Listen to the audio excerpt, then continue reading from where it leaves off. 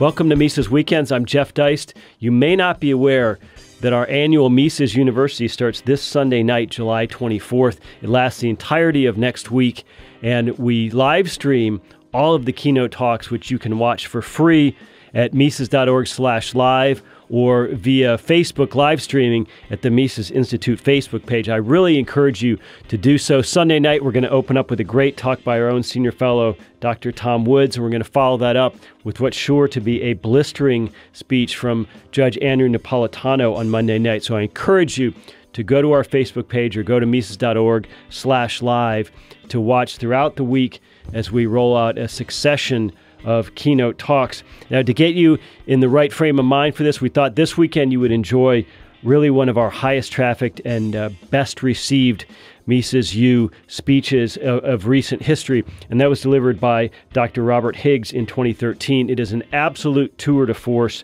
from Dr. Higgs entitled "The State is Too Dangerous to Tolerate." It's about 57 minutes long, so longer than our usual weekend show, but I guarantee you, if you make time in your life to watch this, you will benefit from it. He really makes the case for a completely free society and gives his refutation of all of the popular arguments for government. So stay tuned for a fantastic speech from Dr. Robert Higgs, and please join us online for live streaming of Mises University beginning this Sunday evening. Have a great weekend.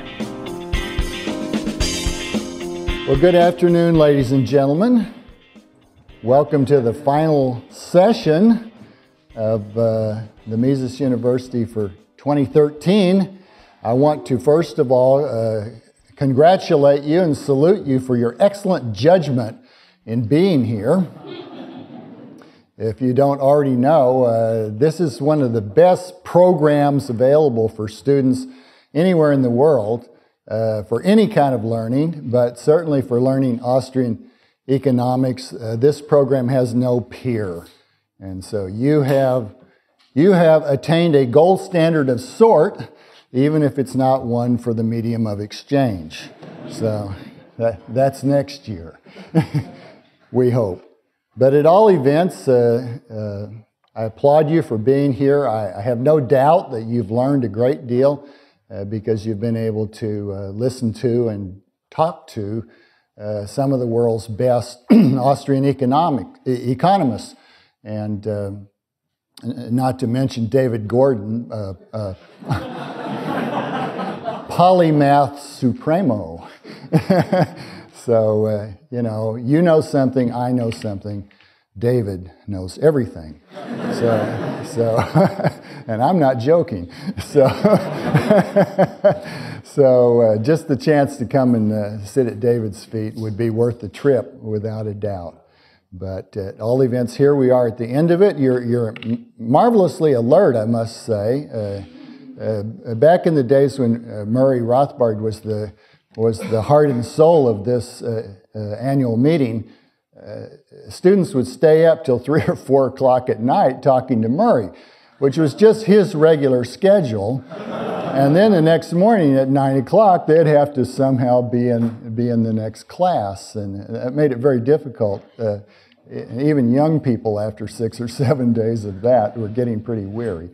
But it was worth it, and even now, we miss Murray terrifically. He was, as I say, the heart and soul of this enterprise and of Austrian economics in the United States, and he's left a tremendous legacy for us, so we can occupy ourselves very fully for a long time just reading Murray's writings, and I myself am still making my way through them and getting good payoffs from doing it, and I trust you will too. My talk this time is, as you can see, called "The State is Too Dangerous to Tolerate." And this is a meeting and a group where we don't have a lot of laudatory things to say about the state. So perhaps by this time you'll consider what I have to say to be overkill. But I select that word judiciously because what I want to suggest to you is that the state is not only a nuisance, not only something that makes economic life less productive and inefficient than than it should be and ought to be and would be, but for the state's interventions. But I want to suggest to you that the state poses a mortal danger to all humanity, and that this is the best reason of all for being an anti-statist, for fighting against statism in every way you know how. And if I seem to be making some value judgments as I go along here, I'm not going to apologize for them, because they're not much more adventuresome than the value judgment that I prefer life to death. And I would like to see other people live rather than be destroyed by the state.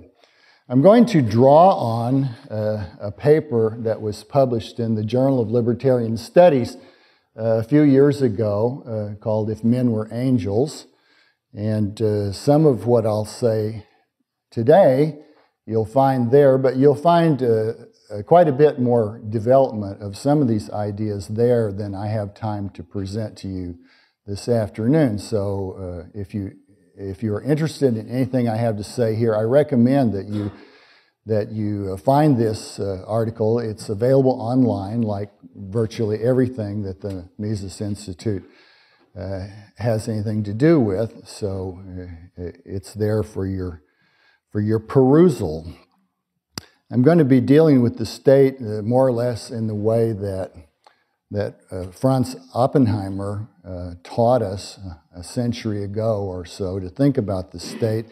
Oppenheimer distinguished the economic means of getting goods and services that satisfy human needs and desires from the political means of getting wealth, and that corresponds pretty much to the distinction between free choice and state force, or as it were, the distinction between markets and states. So let me begin my talk by saying something about the state and social disorder and liberty. By the state, I mean, as Max Weber meant, a territorial monopoly of law and order, of legitimate force and violence, that collects involuntary tribute from the inhabitants of a bounded area and makes rules that it enforces on the people in that area. Hardly anything is more common than the assumption that without a state, a society will fall necessarily and immediately into violent disorder. Indeed, anarchy, a word we have from the Greek meaning without a ruler, anarchy and chaos are often used as synonyms. The Random House Dictionary gives the following 4 definitions of anarchy. And perhaps some of you have looked up anarchy in the dictionary before and found these. Some of them are fairly straightforward, like the first one, although that can be misleading as well. But I'm particularly interested in the third one, which describes anarchy as a theory that regards the absence of all direct and coercive government as a political ideal, and that proposes the cooperative and voluntary association of individuals and groups as the principal mode of organized society. And to the extent that any one of us in the room here espouses anarchy, it's in this sense that we espouse it. Suppose, however, that the situation described by the third definition were not merely a theory or an ideal, but a genuine possibility, perhaps even a historically instantiated condition. Of course, John Locke, James Madison, Mansur Olson, and nearly everybody else have concluded from their theoretical deliberations that the stateless option cannot exist, at least not for long, because its deficiencies make it so manifestly inferior to life in a society under a state.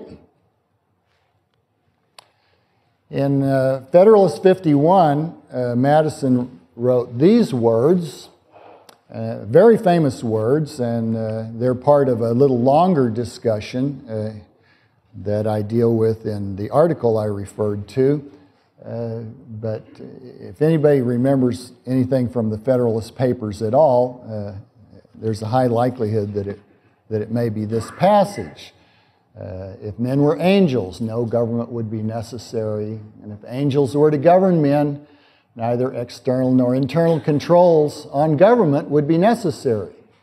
And then Madison goes on to talk about how framing a government requires that we have a government to administer over men, but we must somehow provide a means of controlling that government. And this is the way in which political philosophers and political scientists have almost always thought about the issue for centuries. I set up a little table to help me and others think about what's going on here, and it looks like this. If men are angels, and we can pass pretty briefly over that alternative, it's okay with no state, it's okay with a state. It doesn't matter, because even if there's a state, the people who compose it and operate it are angels, and so they're certainly not going to do anything untoward. But in the realistic option on the second line, men are not angels, but for Madison and for almost all others, the idea that we would have no state is simply inconceivable. They were the heirs of the kind of reasoning advanced by Thomas Hobbes and John Locke, and for these people and many others, individuals would find it very desirable to form what we now call the state in order to effectively protect their natural rights. And they would recognize that absent the state, they would be incapable of protecting their natural rights, and so they would probably be subject to all the horrors that Hobbes described as the state of nature. And therefore, the best conceivable situation in a world where men are not angels is that we have a state and allow it to rule over us in the way I described earlier. The alleged absence of significant historical examples of large stateless societies during the past several thousand years buttresses these theory-laden conclusions. Just as the poor we have always with us, so, except among primitive peoples, society and state are taken to have always coexisted. Now, one need not spend much time, however, to find theoretical arguments, some of them worked out in great detail and at considerable length, for example, in Rothbard's work and in David Friedman's work, arguments about why and how a stateless society could work successfully. Moreover, researchers have adduced historical examples of large stateless societies ranging from the ancient Harappan civilization of the Indus Valley from as far back as 3300 BC, running up for the next 2,000 years to about 1300 BC, a society that flourished for almost 2 millennia and flourished to a high degree for much of that period. Examples ranging from Harappa to Somalia during the past 2 decades. And given the enormous literature that has accumulated on stateless societies in theory and in actual operation, we may conclude that, if nothing else, such societies are conceivable. And for a large compendium of literature on the entire subject, I recommend the book published, edited by Ed Stringham in 2007.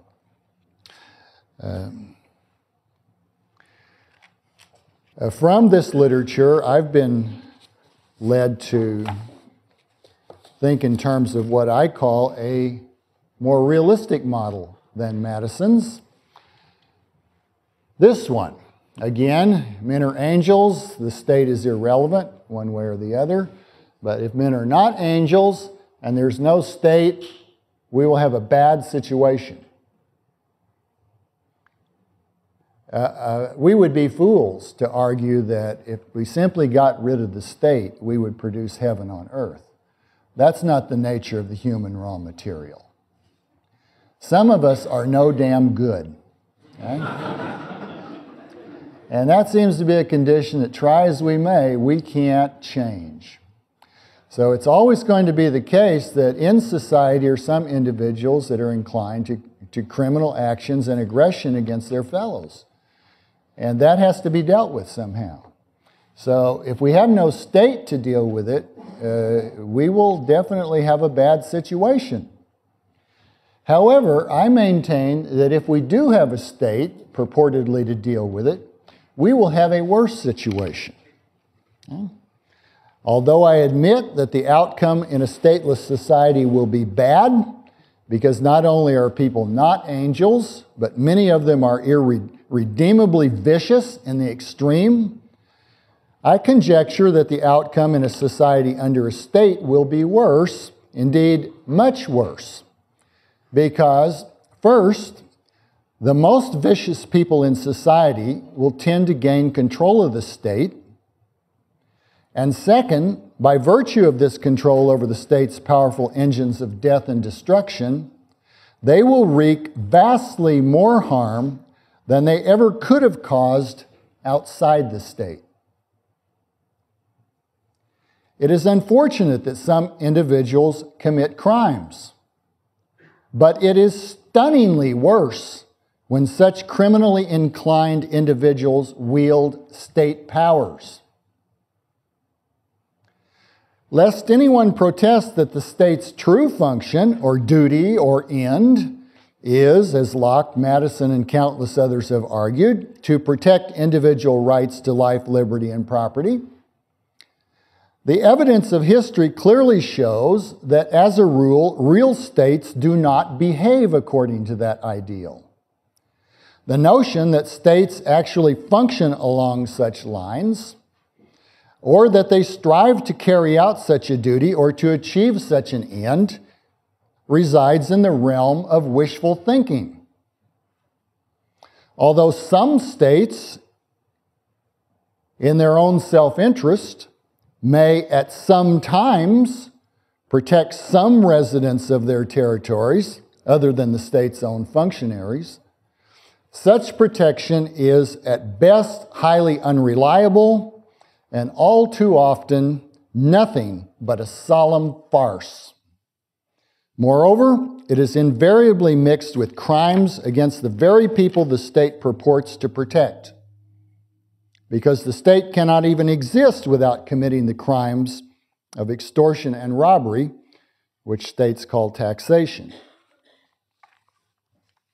And, as a rule, of course, this crime is but the merest beginning of the state's assaults on the lives, liberties, and property of the resident population.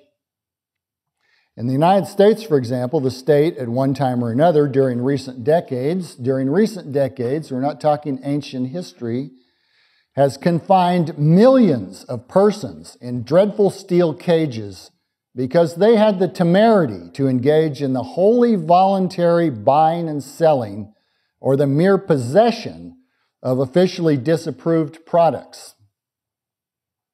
Compounding such state crimes, that is, crimes of kidnapping and unjust confinement, with impudence, state officials brazenly claim credit for their assaults on the victims of their so-called war on drugs.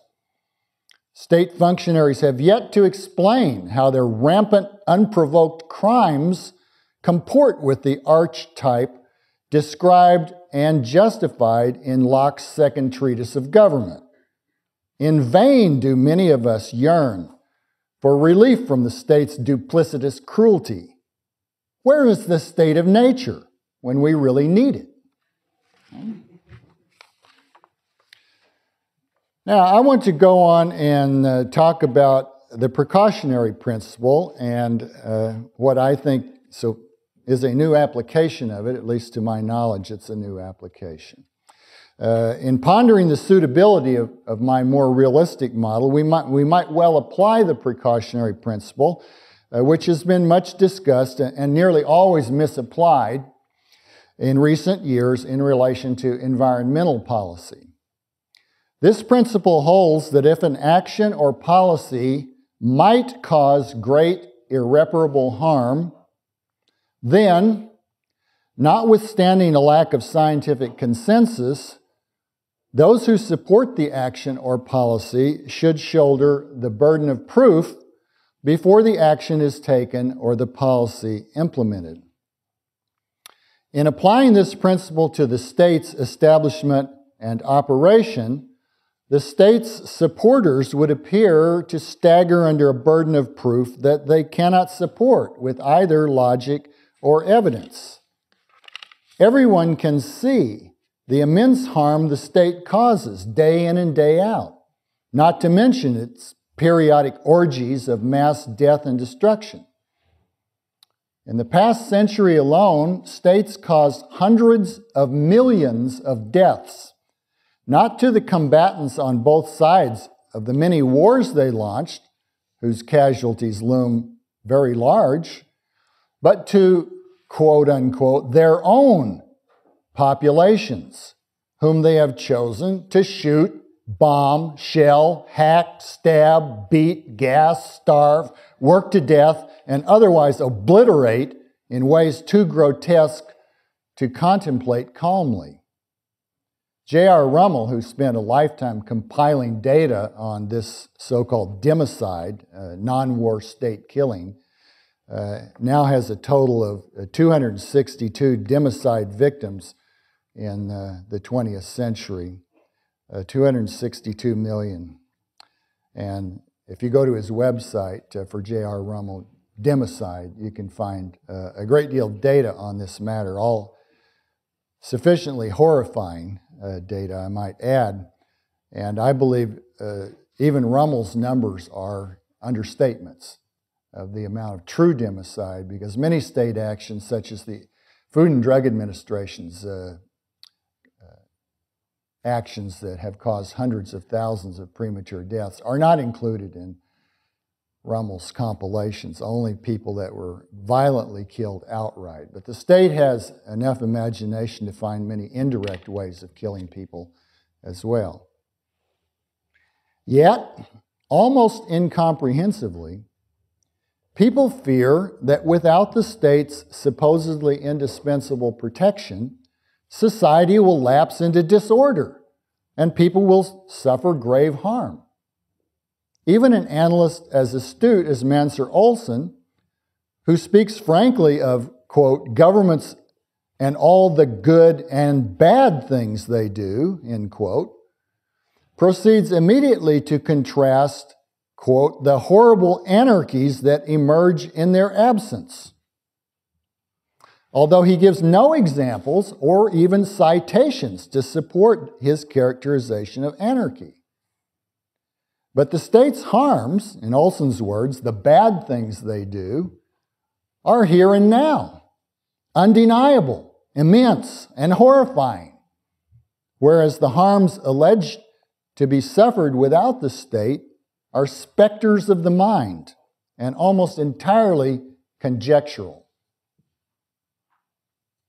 Anarchists did not try to carry out genocide against the Armenians in Turkey. They did not deliberately starve to death millions of Ukrainians. They did not create a system of death camps to kill millions of Jews, Gypsies, and Slavs in Europe. They did not firebomb scores of large German and Japanese cities and drop nuclear bombs on 2 of them. They did not carry out a great leap forward that killed scores of millions of Chinese people. They did not kill more than 500,000 members of the Indonesian Communist Party, alleged party sympathizers, and others. They did not attempt to kill everybody with any appreciable education in Cambodia, murdering 1/4 of the country's population. They did not kill as many as 200,000 Mayan peasants and others in Guatemala. They did not kill more than 500,000 Tutsis and pro-peace Hutus in Rwanda. They did not implement U.S. and allied trade sanctions that killed perhaps 500,000 Iraqi children. They did not launch one aggressive U.S. war after another. There's a great deal anarchists did not do, but statists did do. States are clumsy and inept in many ways, thank God. But they are exceptionally good at wreaking death and destruction. Indeed, if they were not, they could not sustain themselves as states. In a functional sense, we may define the state as the organization with comparative advantage in deliberately, violently killing people and in appropriating and destroying wealth.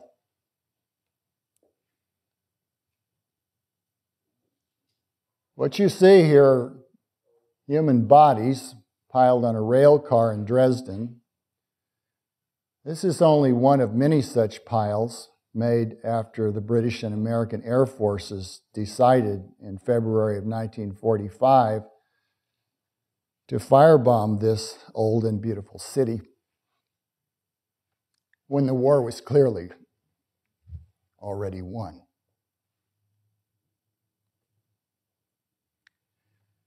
These are some of the products of the German government at its death camp at Bergen-Belsen, as depicted in 1945 after the Allied troops had overrun the area. There were so many such pits in Eastern Europe that you cannot even begin to imagine them. Here are some of the lucky ones after the state had had its way with them at Auschwitz.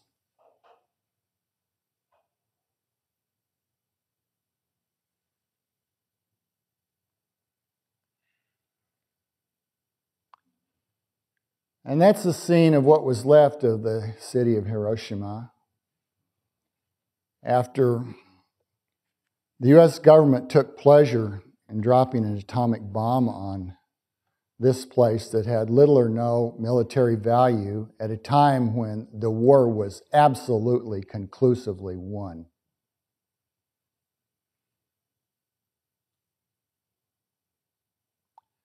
And here's a more recent scene in the Iraqi city of Fallujah. Unfortunately, I could not find any of the photographs that depict in a visually compact way the full horror of what the U.S. Armed Forces did in that city, particularly by their use of white phosphorus and other munitions that have horrifying effects on human beings. And if you read about Fallujah, you'll find that ever since these attacks, babies have been born with horrifying deformities in that city and will probably continue to be born for many years to come.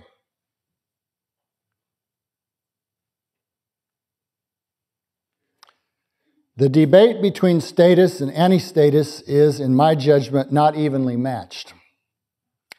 Defending the continued existence of the state, despite having absolute certainty of a corresponding continuation of its intrinsic engagement in extortion, robbery, willful destruction of wealth, assault, kidnapping, murder, and countless other crimes, requires that one imagine non-state chaos, disorder, and death on a scale that non-state actors seem completely incapable of causing.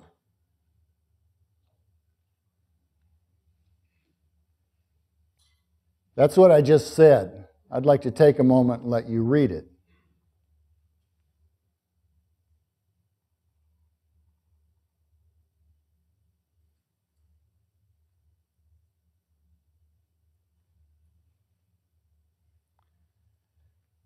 Nor, to my knowledge, do important historical examples attest to such large-scale non-state mayhem.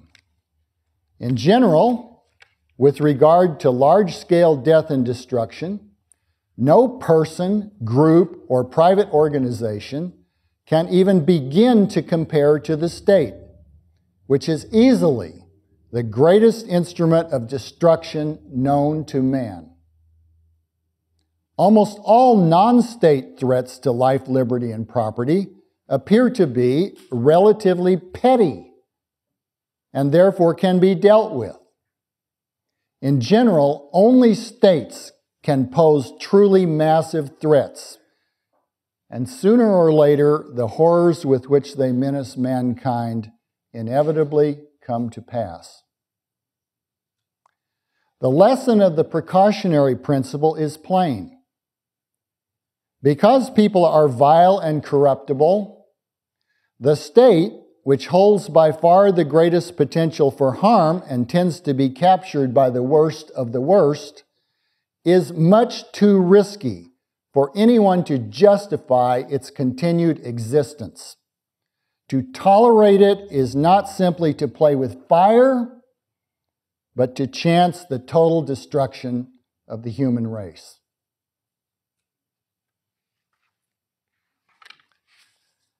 I want to say a few words now about some dynamic considerations that enter into this subject.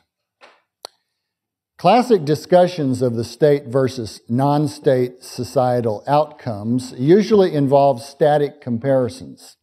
They ignore the changes that occur systematically with the passage of time. For example, a Hobbesian or Lockean account stipulates that in a state of nature, which has no governing state, a great deal of disorder prevails, and adoption of a state brings about a more orderly condition. Analysts recognize that the people sacrifice some of their liberties when they adopt a state. Hobbes goes so far as to suppose that the people sacrifice all their liberties to an omnipotent sovereign in exchange for his promise to protect their lives. A ruler always assures his victims that their loss of liberties is the price they must pay for additional security and order he purports to establish. Well might we question whether the ruler has either the intention or the capability to reduce the degree of social disorder. Plenty of evidence attests that state-ridden societies boil with disorder.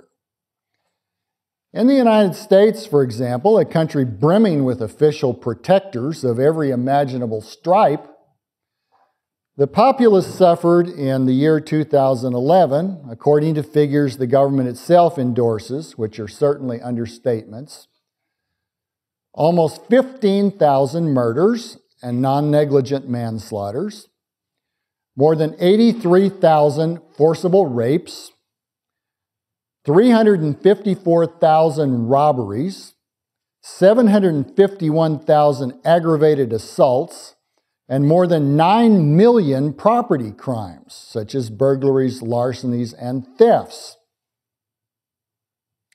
The governments of the United States have taken the people's liberties. If you don't think so, you need to spend more time reading U.S. statutes at large and the Code of Federal Regulations, not to mention your state and local laws and ordinances. So they've taken the liberties, but where's the protective quid pro quo? They broke the eggs of our liberties without a doubt, but where's the bloody omelet of personal protection and social order? Where? Suppose we concluded, if only for purposes of discussion, that the initial establishment of the state reduces the degree of social disorder. The obvious question, however, seldom asked by philosophers, then becomes, what happens next? Does the degree of social disorder remain constant? Everything we've discovered in theory and by observation flies in the face of such constancy. In fact, the likely progression over time is that under state domination, social disorder tends to increase. This tendency exists because the state attempts in countless ways to compel people to act against their perceived self-interest. And people respond by resorting to all sorts of evasions, black markets, and officially defined crimes. Consider, for example, what happened when the state ordered people not to make, sell, possess, or consume alcoholic beverages or certain narcotics. Namely, black markets and crime galore, including countless assaults and murders. Of course, the state's orders to pay stipulated taxes or fees have given rise to a plethora of evasive measures, some of them carrying violence against persons or the destruction of property in their train. Perhaps equally important, the state's concentration of its police forces on tax collection, enforcement of victimless crimes, and other measures at odds with the people's perceived self-interest diverts those forces from making any more than a token attempt to protect people against such everyday crimes as murder, rape, robbery, and fraud, whose prevention the people actually value. Over time, the social misallocation of the state's protective services grows as the state itself shifts more and more resources toward the enforcement of laws adverse to the people's genuine interests, and as the people make moving targets of themselves in ways that augment the degree of social disorder. If the degree of social disorder in a society under the state tends to increase, then, even if the initial establishment of the state did reduce disorder, a time will come when the degree of social disorder will exceed that of a society with no state. If so, then, momentarily taking for granted the myth of a social contract, the initial bargain the people struck will eventually come to be seen as a pact with the devil, a bargain that at best held advantages in the short term, but proved to be a disappointing deal all around in the longer term. Moreover, whereas under a state, social disorder tends systematically to increase, without the state, social disorder tends systematically to decrease. This latter tendency reflects the progressive and mutually advantageous solution of social problems characteristic of a free, spontaneous order. We have had 3 centuries of instruction in the workings of the spontaneous order of a free society, stretching from Bernard de Mandeville, Adam Ferguson, and Adam Smith in the 18th century to Carl Menger in the 19th century, to F.A. Hayek and Murray Rothbard in the 20th century, to their numerous followers in the 21st century. Unlike the forced exchanges and coerced arrangements enforced by the state, the protective and productive innovations of a spontaneous order, a non-state order, can achieve acceptance only voluntarily, which is to say, only when all who participate in them expect them to produce net benefits. Consider, for example, a simple example of the householder who keeps a watchful eye on his neighbor's property when the owner is away, just as the neighbor will watch his property when he is away. And contrast this simple, effective, cooperative form of protection with the faux protection of the state's police officer, who occupies himself at great public expense, driving about aimlessly, harassing citizens pointlessly, and loitering in the donut shop.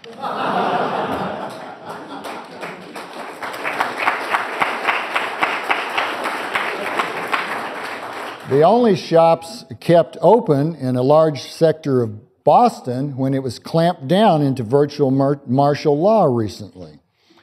You see the connection.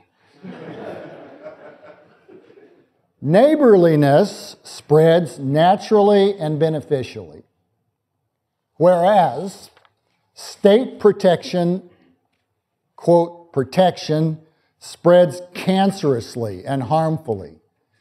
The one preserves liberties, the other destroys them.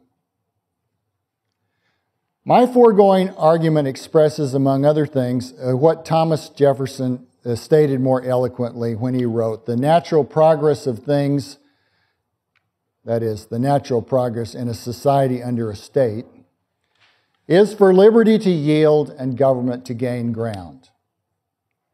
Those are the dynamics we have to face here. Thus, even though the mythical people entering into a social contract might have considered their sacrifice of liberties to the state at that time a price they were willing to pay, they could scarcely have suspected that with the passage of time, their remaining liberties would be paid one after another, notwithstanding the social order they initially received from the state in return would systematically diminish.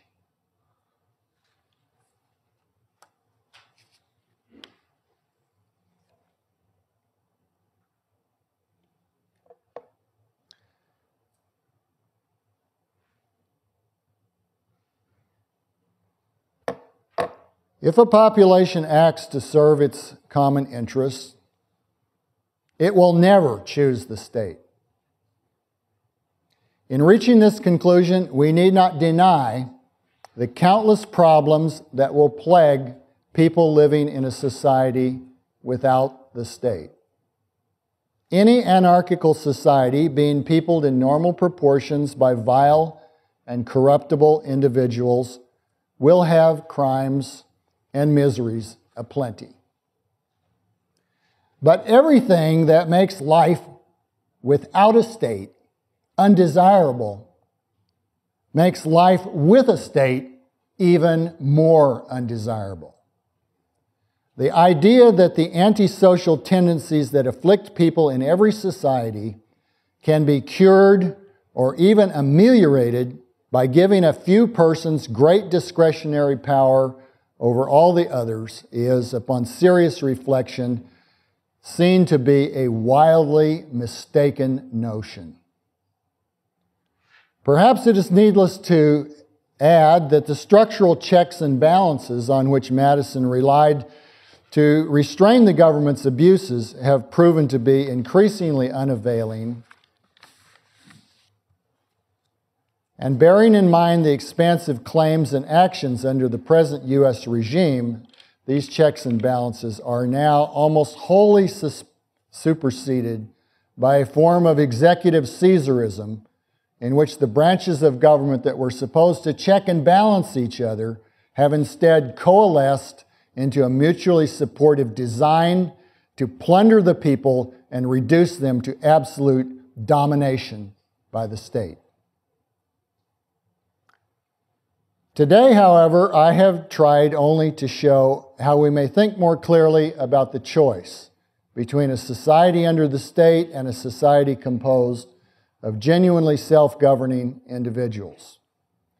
Assuming that we really had such a choice, the better option seems to me fairly obvious.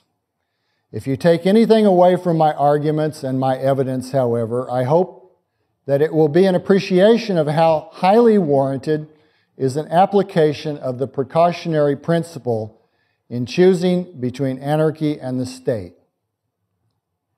Fire has proven to be a magnificent aid to human beings. But a fire that cannot be contained portends our utter destruction. And the state is precisely such a fire. Thank you very much.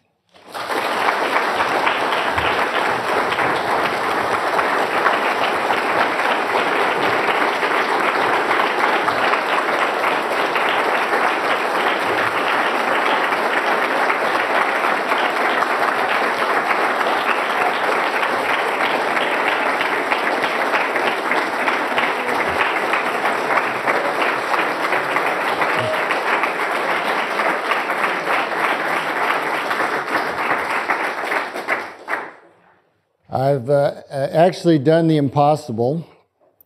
I've finished early. And I'm very proud of myself. It's a first.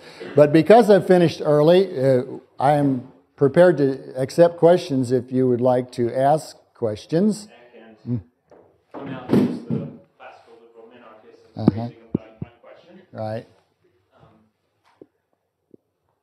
I'm part of a concern that I have, and philosophically, I'm at the point where I can say, if you disagree with Murray Rothbard, you are probably wrong. Where I'm at right now is that in the event something bad goes wrong, historically people tend to either, like these vicious people, which you do correctly point out, they do exist, they either want to grant themselves power or give power to others. And I'm at the point where I don't see a way out of, at some point or another, a totalitarian state. And how do we get through this within the anarchic society? Because basically just convert me and I am terrified right now.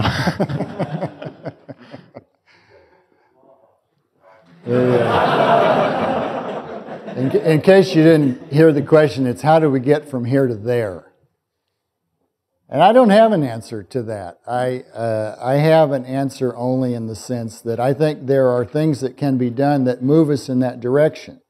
Whether they will prove sufficient to get us where we need to be, I don't know. But I have no doubt whatsoever of the direction in which we need to move. We are, in this country, in my view, closer to complete totalitarianism than we have ever been before. Even during World War I, during the madness of the Sedition Act and the vigilantism and the countless crimes that were committed at that time, even during the most extreme episodes of our history, the state has never had the kind of power that it has now, particularly the power of surveillance that it now possesses.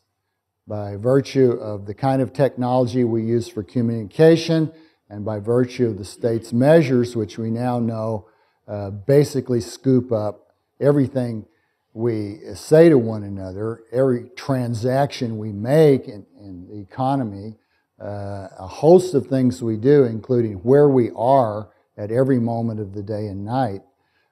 This kind of information has never been available to the state ever, anywhere in history.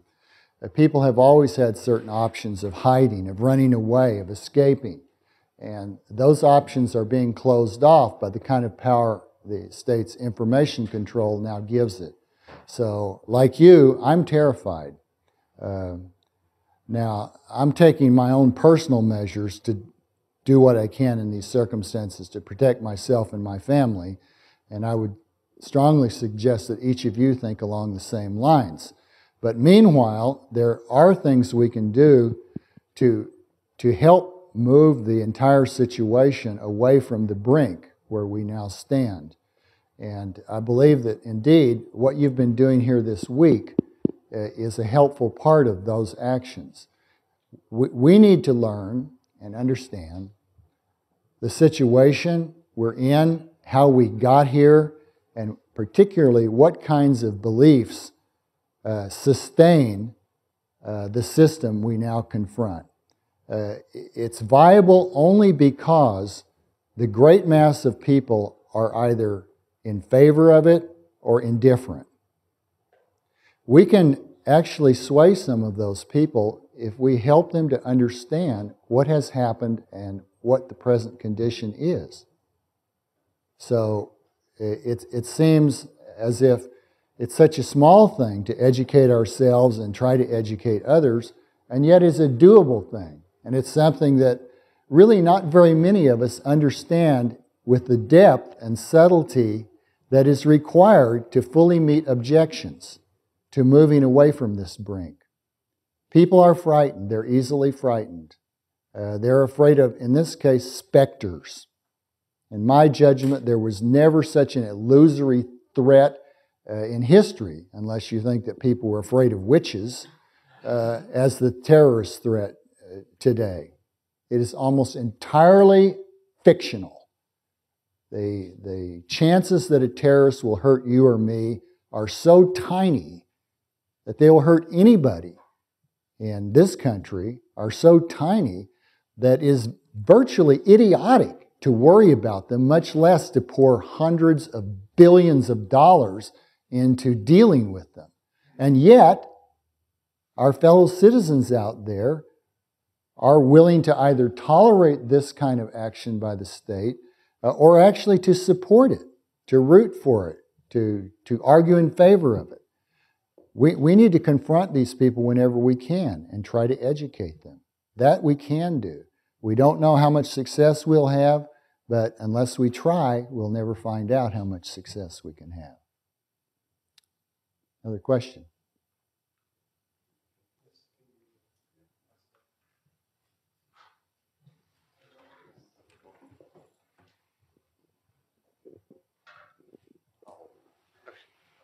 Do you think acts of civil disobedience, like such as the libertarian activist Adam Kokesh, do you think those are worth the trouble anymore, or do you think it's better just to try not to become disappeared?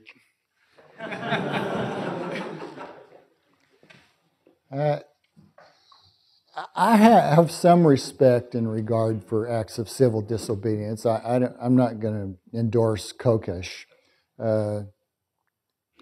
There are times when people can show a lot of resolve and integrity by publicly just saying no and taking the consequences. At the same time, I don't encourage anyone to make himself a martyr.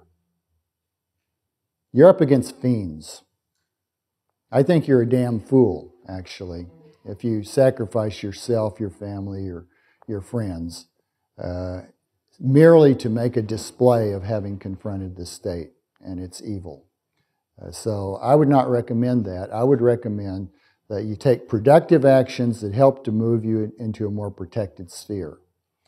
Many of you are young, and you're mobile as a result, more mobile than you will be later when you have families and more established jobs and connections and so forth. I would, if I were in your position, I would consider seriously getting out of this country. Not because I think any other country is a paradise, by the way, but because I think no other country has the means that the government of this country has to carry out these horrifying surveillance programs and other measures of state tyranny.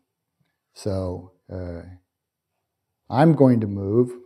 I'd suggest you might consider moving somewhere else. And don't be put off by the fact that other places are not islands of laissez-faire. Many other countries in the world are perfectly awful from the standpoint of the kinds of governments they have. But thank goodness those governments are poorer.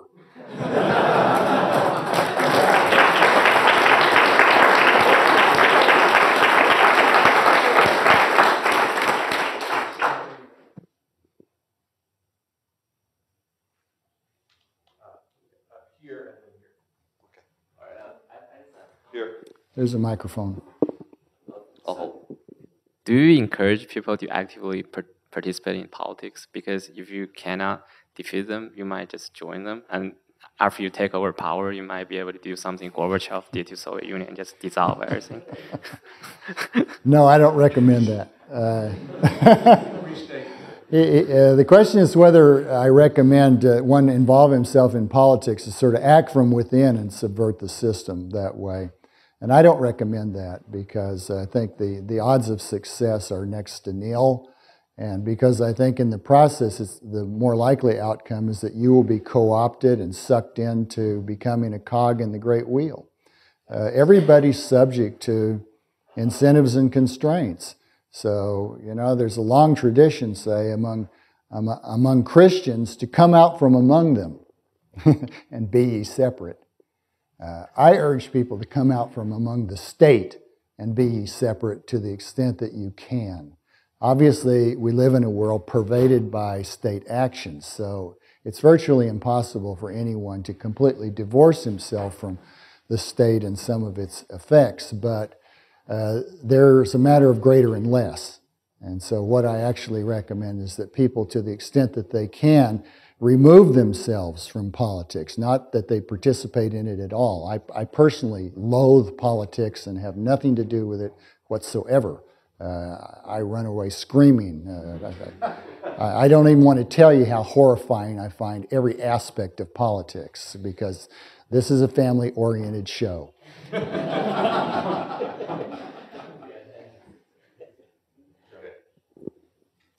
I'm doing what you're suggesting, making plans to leave. So I'd like, and I think you mentioned being afraid. I think there's great power in great fear. So you get to decide whether you want to be afraid at the end of the day, I think. And so I think there's a lot of potential in that, I would say.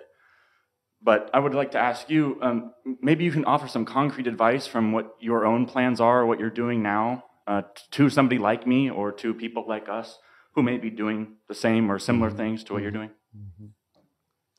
Well, I certainly don't pretend to have any expertise as an advisor in that regard, and I generally don't like to give advice to young people at all.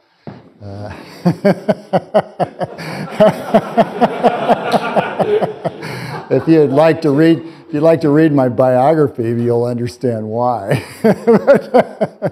But at any event, I think there are things anyone can do that are sensible and probably helpful, even if you never leave this country. And as I was telling some of you yesterday in the Q&A we had, I think it's a very good idea that when you're training and deciding on how you want to specialize, the skills you want to learn when you're young, that you acquire some skills that are mobile. Learn how to do something that you can do in many parts of the world about equally well. Now, of course, there are many kinds of employments and jobs and skills that are place-specific, either specific to a given firm or specific to a given country or whatever. So there's a limit to how much can be done. But nowadays particularly, many of you are very knowledgeable about information technology. You've grown up, you younger people, it's been a part of your lives all the time. And so you're at ease with it, and many of you are very expert with it. That's great. You can do that from virtually any place on earth. All you need is an internet connection. And so that's a good way to go. But there are many other ways. There's so many ways to be entrepreneurial that can be carried out in other parts of the world. If you have any wealth to dispose of or have anything you're investing right now, I would recommend international diversification. Certainly don't put all your wealth in any kind of investment in the United States, because it may later become impossible for you to move it across a national boundary, and you'll be impoverished if you decide to leave and can't take your wealth with you. So there are ways to just think differently about your situation. Don't think about your situation as if you were going to be stuck necessarily within the boundaries of the United States, because I think life is going to become very bad within those boundaries. And even if you don't think today that there's a problem you consider serious, you may later find that you do consider it to be serious enough that you want to flee. And you'll be better off if that day comes, should it come, you are prepared to carry out some kind of escape more successfully. So that would be a kind of general piece of advice, but I think many other people would offer that as well.